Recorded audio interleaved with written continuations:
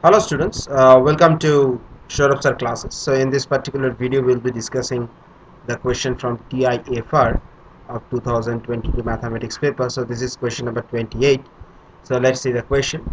So there are capital N balls in a box, out of which the small n are blue. So here we have this one less than n less than capital N, and the rest are red. So balls are drawn from the box one by one at random and discarded. Then the probability of picking all the blue balls in the first n draws is the same as the probability of picking all the red balls in first capital N minus n draws. So is it true or false? Okay. So this probability of finding a blue ball in first draw, it will be small n by capital N, right? So the probability of picking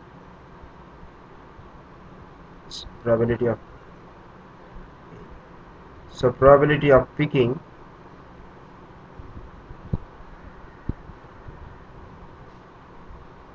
all the blue balls,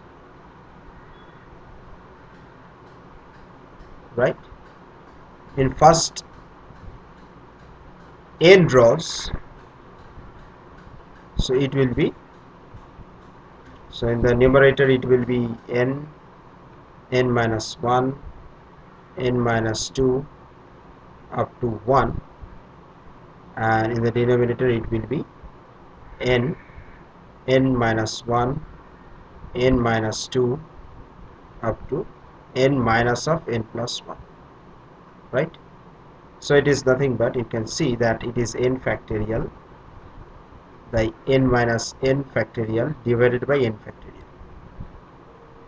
right? Now we have this for the blue balls, right? Now if we have this probability, if we find the probability of finding a red ball in first draw, right? So it will be nothing simple. So in first draw it will be n minus n, that is capital N minus small n divided by n. So what will be the probability of finding all the red balls? So similarly we will find that probability of finding all red balls in first, so in case of blue balls we have n draws, then in case of red balls we have n minus capital N minus n draws. So it will be equal to, so in the numerator it will be n minus n, then it will be n minus 1, similarly n minus 2 up to 1 by, in the numerator, in the denominator will be n by n minus 1, n minus 2 up to n minus n plus 1. So if we do this in this form, it will come out this, it will be the n minus n factorial.